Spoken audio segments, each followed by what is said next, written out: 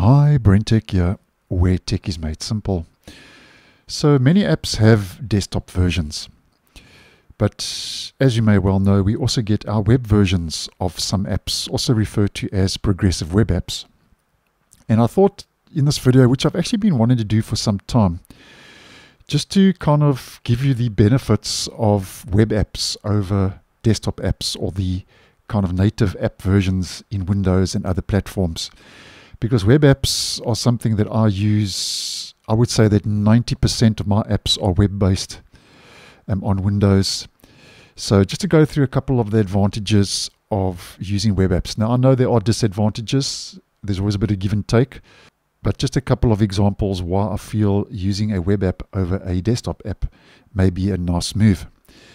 Now, first of all, web apps do not have to be installed on the operating system or in the operating system. So they don't require an installation. And the benefit of this is this saves data if you're on a limited internet plan, and you don't have to actually download the actual software to your device, which could also be a lengthy process. But obviously one of the negatives with a web app is you need an internet connection for most web apps. There are one or two on Chromebooks that don't require a internet connection, but 99% of web apps, obviously, as the name implies, are web-based. And then something else is that desktop apps require storage for downloads and installations, where web apps operate entirely within your browser. So if you are dealing with storage space issues or limited storage, replacing desktop apps with web-based apps could make a noticeable difference in regards to your storage. And just to give an example of what I'm talking about, if I head to my File Explorer on this Windows 11 device,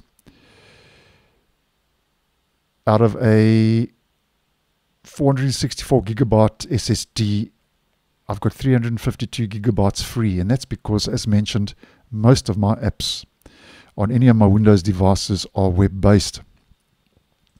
And then another advantage is that if an app is available on other operating systems you use, maybe you are using Mac Windows or Linux Windows as an example, its user interface can vary between devices. And this is especially noticeable between desktop and mobile apps. So with web apps, the interface remains, give or take, the same whether you use it on your phone, tablet, or computer, which is actually something I quite enjoy about web apps. It just gives you a consistency across your different devices. And something else is that there's better cross-platform compatibility,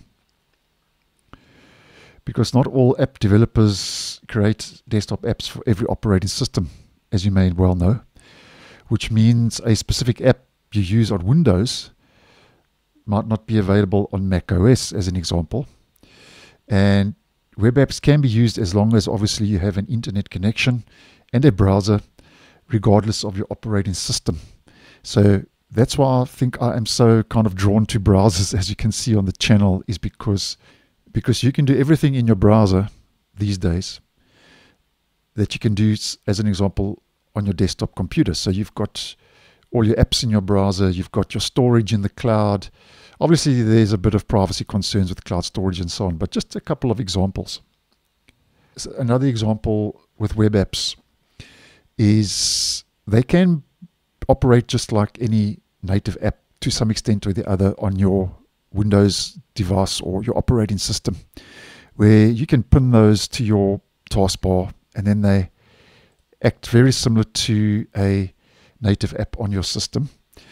And something else is that they don't have to be updated like conventional apps.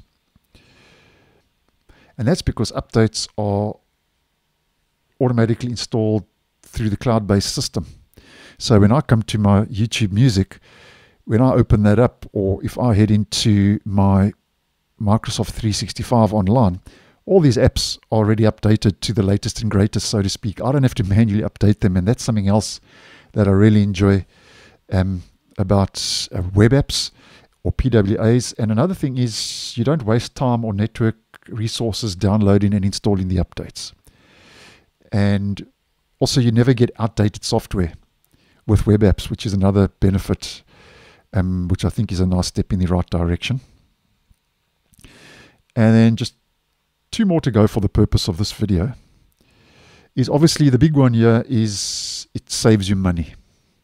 And that's a good reason why I use the Microsoft web apps, because desktop apps require you to buy a license, where web apps don't require that. They provide access to basic features for free, and with the option to upgrade to a paid plan for advanced features later. But as you can see, as you can see by Microsoft 365, just to mention another simple example.